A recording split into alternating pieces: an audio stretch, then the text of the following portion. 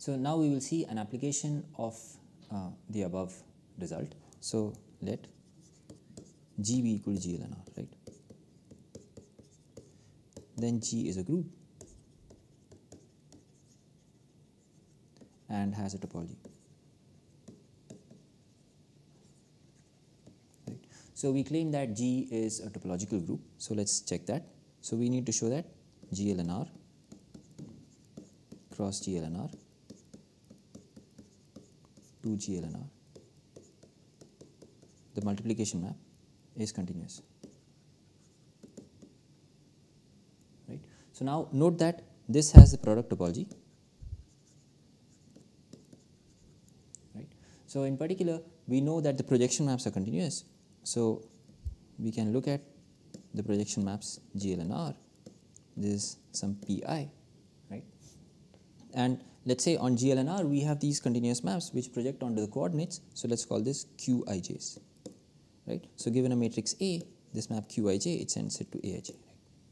Yeah.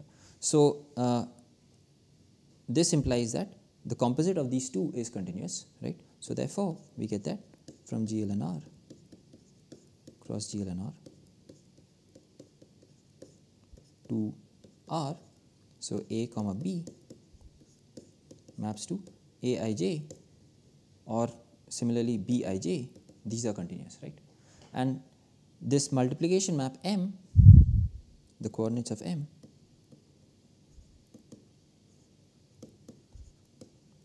are polynomials in the functions Aij and Bij, right? And we have seen that if we take a collection of continuous maps and we form any polynomial using those continuous maps, so like, yeah, so then the resulting map function is continuous, right? So this implies that M is continuous.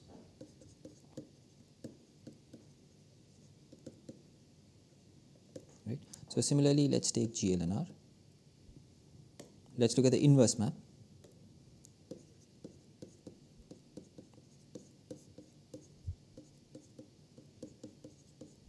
This A goes to A inverse, right? So we know the inverse is given by this formula, 1 upon determinant of A into adjoint of A transpose, right? Yeah. So now once again, the determinant does not vanish on GLNR. So 1 upon determinant is a continuous function, and this adjoint of A transpose, this is also, each of the coordinates is a continuous function in the coordinates of this GLNR. Therefore, the product is a continuous function, right? The inverse is continuous. Right? So this implies that GLNR is a topological group.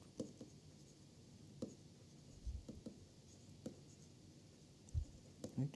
Now let P be this parabolic subgroup. So here we have a R cross R matrix, here we have 0, and these can be anything, right?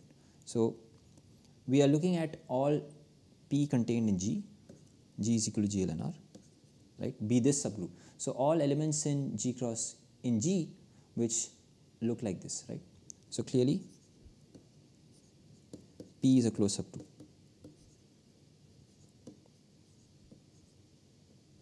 Right? It is given by as the inverse image of the projection onto this piece.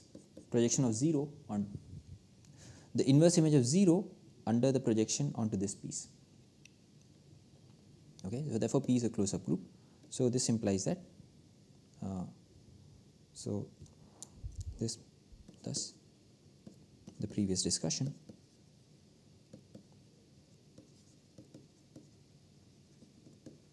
shows that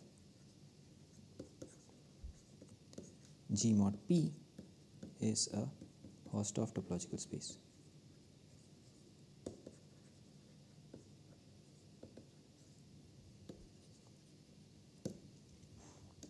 Okay. So now we want to identify G mod P. We want to give a nice description of the points of G mod P, which is what we are going to do next. So for that, consider the map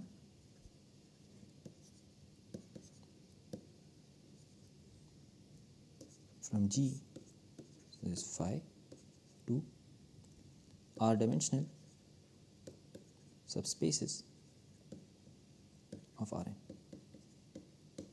Right. So let's call this set script G. Okay. So here, what is the map? So let's take a matrix A and let's write A as V1. The VI's are the columns of A up to Vn. Right. So since A is in GL and R, so G is GL and R. This implies that the column vectors of A are linearly independent, so we just send it to the span of V1 up to Vr. Right. Now we claim that phi of A is equal to phi of B if and only if there exists P in P such that, okay, so let me just write T, a matrix T in our parabolic subgroup such that B is equal to A times T. Okay, so let's see this. So if there is, we take two matrices A and B, so that B is equal to A times T, right? So then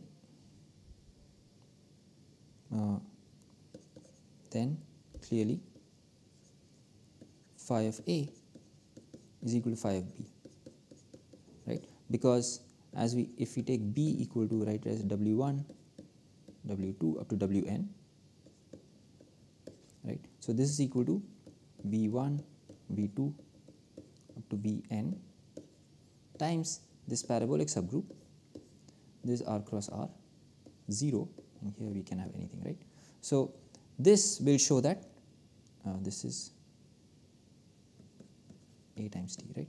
So this will imply that the W1 up to Wr are linear combinations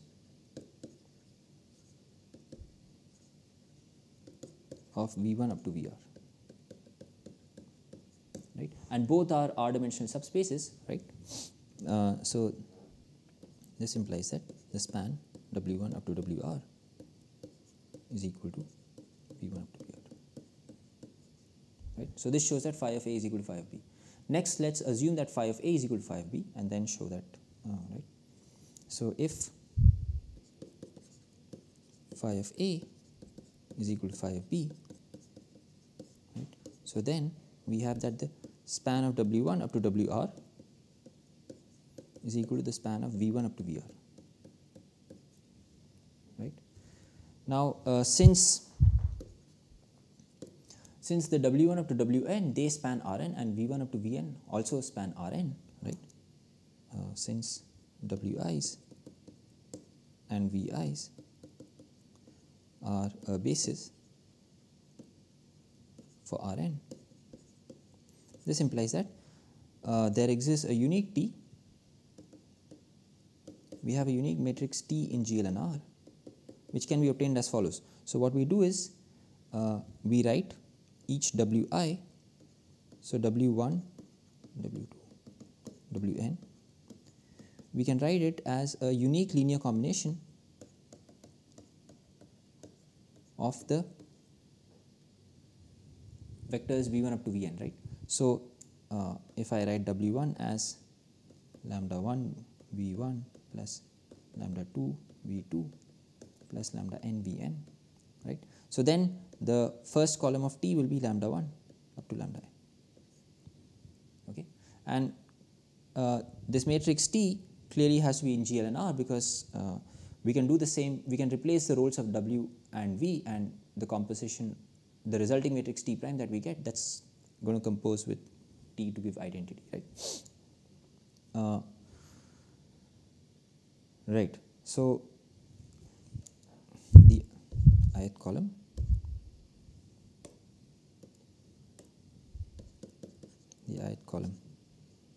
of T is the unique way to express Wi as a linear combination of the VJs. Okay. Okay. So we just have to show that T is in P. So note that since Wi, we are given this information, right?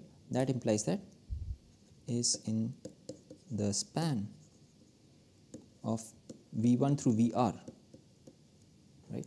So this implies that the ith column of T is going to look like, so this is R, right? And then everything will be 0, right? So, and this happens for I lying between 1 and R, right? So this clearly implies that T belongs to P, right?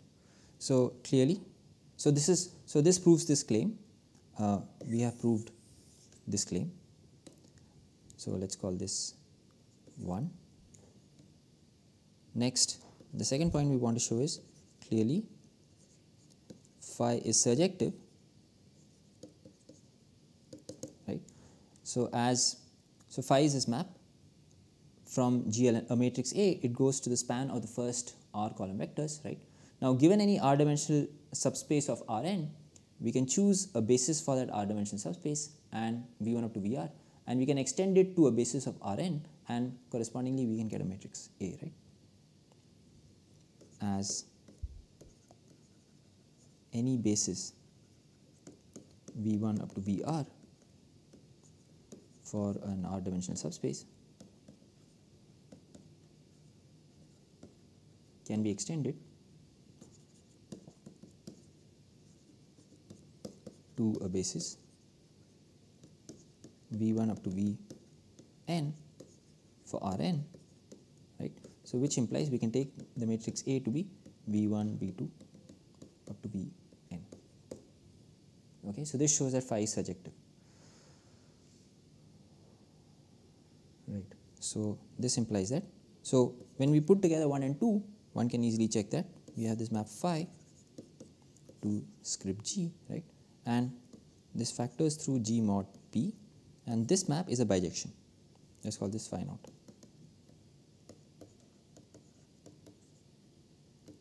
This easily follows from 1 and 2, right? That phi naught is a bijection. So thus the points of G mod P are in bijection with R dimensional subspaces of Rn, right? So which means, so using this bijection, we can give this space of R dimensional subspace of Rn, this set G, we can give G a topology.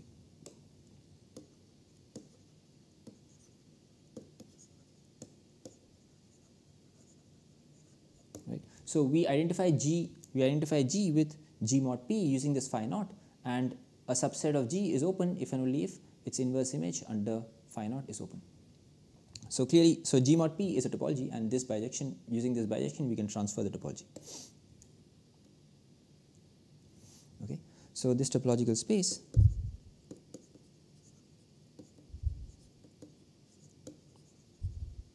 is called the Grassmannian of R dimensional planes in Rn, and it's denoted Grassmannian R, n, right? So by the proposition we proved,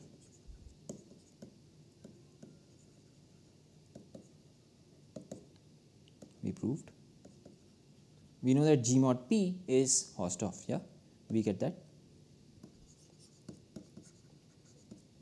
Grassmannian R, n is Hausdorff, right? And further, Note that also, so note that GLNR plus surjects onto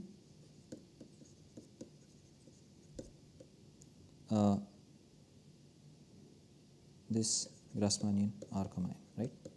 Because why is that? So given an R dimensional subspace, right? So given an R dimensional subspace, we chose a basis V1 through Vr for this subspace, and we extended it to a basis. So we get this matrix A. So if the determinant of A is negative, then we just take the last column and put a minus sign. Take, instead of Vn, we just take minus Vn, right?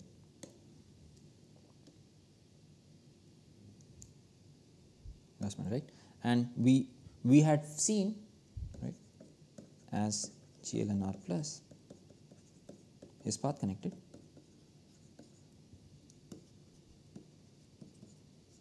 This implies that this Grassmannian is path connected.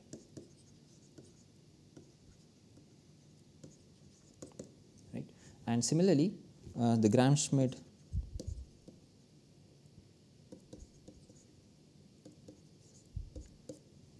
orthogonalization process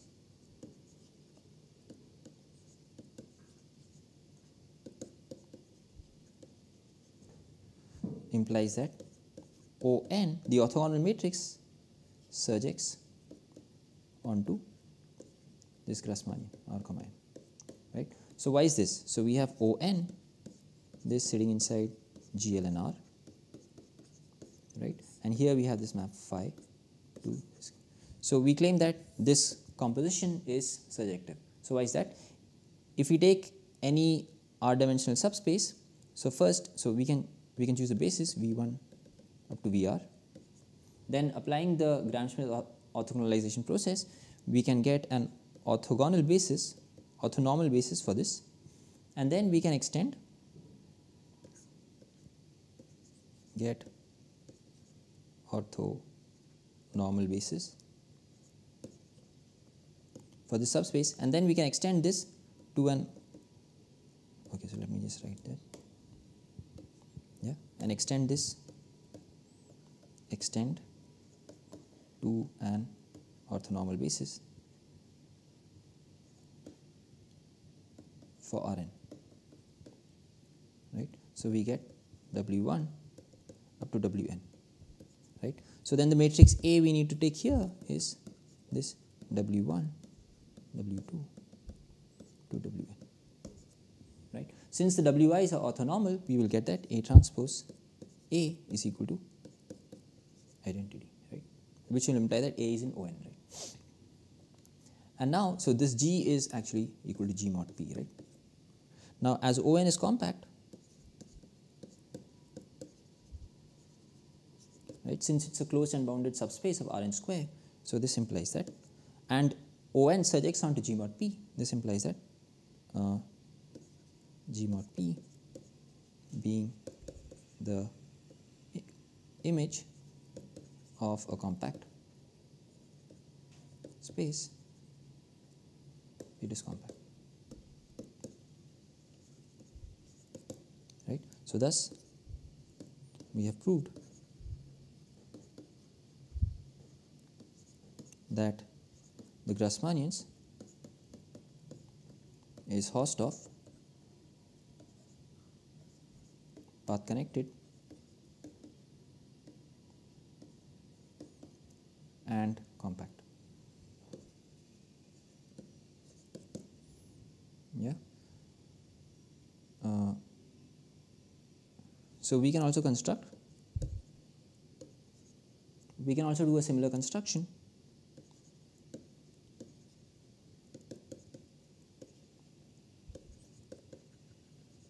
for complex Grassmannians.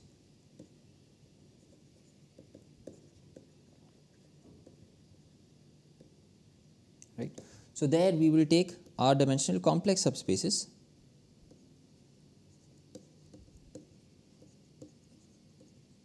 of Cn. Okay. And in the same way we can show that this is Hausdorff in a similar way, path connected and compact. Okay, and before I end, let me just mention that when R is equal to 1,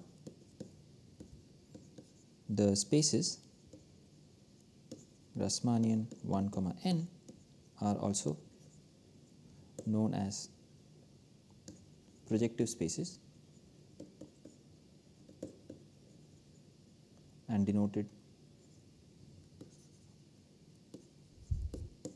PNR or PNC. So if we take complex projective spaces, so depending on the underlying field, if we can do this entire construction for the real numbers or for complex numbers. So if we are, this is the real projective space and this is complex projective space. So we will end this lecture here.